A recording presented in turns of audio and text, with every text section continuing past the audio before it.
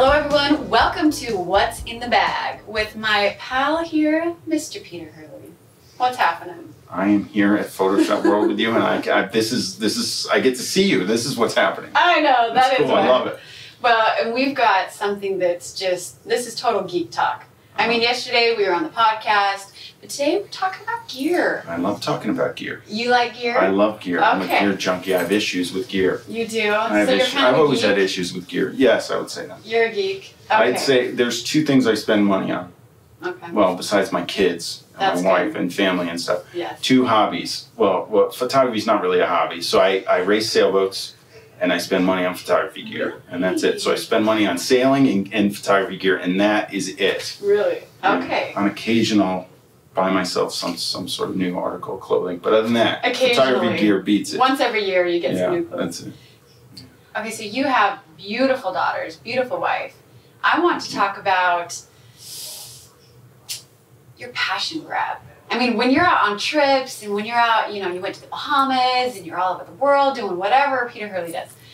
What do you grab? I mean, you're not going to take your phase one with you all over the place, are you? I actually did. Really? When we were walking the streets of Paris, I had my phase in my hands. Really? So I usually, sometimes I will. It just depends on what I feel like walking around with. I have a Canon 5D Mark III with an 85 1.2 on it, which I like. And I need to get a wider one because it's sometimes it's just too close. Sure. But especially for when you're cruising around and doing stuff with the family. But it's usually that's right now in my bag is for this I wasn't doing any live shooting, so I just brought the 5D Mark III with the 85, and that's gonna tide me over till I get back to the studio. Sure. Yeah. So I want to play on the passion word. Sure.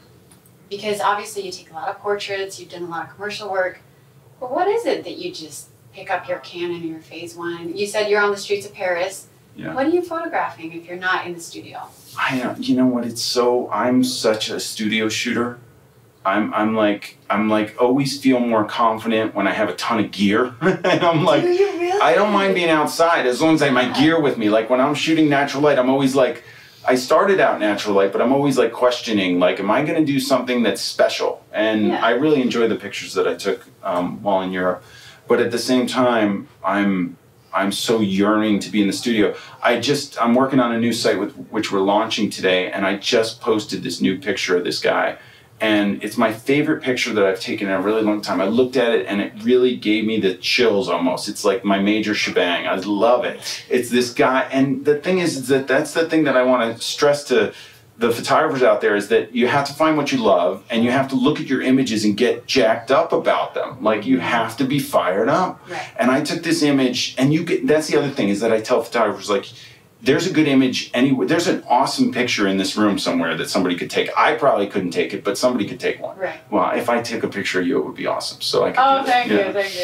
But this picture in particular, this guy's name's Alfredo. He sat in one of my classes. You wouldn't think that in a classroom environment. I got asked to teach at the New York Film Academy, and he was sitting in the class in the front row, and I looked at him, and he's got this crazy mohawk, and he's just phenomenal looking, and I was like, I have to shoot him. Yeah.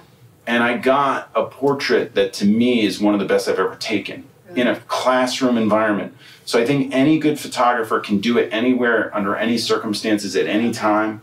And, you know, I can do it on the street probably, and I've taken shots on the street, but I'm such a gear junkie and control freak that I like to control. Be good. Well, not everyone can afford everything that Peter has in his bag, so definitely check out lensrentals.com and add some things to your arsenal and check these things out. You can try before you buy. But in the meantime, I would definitely follow Peter on all of the social media that he's involved with. He does a lot of things on Spreecast. You're very heavily involved with Twitter and Facebook. So definitely check out peterhurley.com and everything that he's involved with. Peter, thank you so much. Thank you. Can I say one more thing? Sure. Guys, whatever you do, have backup. You gotta have multiple bodies, multiple lenses. I was out doing a job in LA once, and I had my body, I had two bodies and two backs. They both went down. Oh, and then I had my assistant FedEx me one, and that went down, and then I had to go rent one.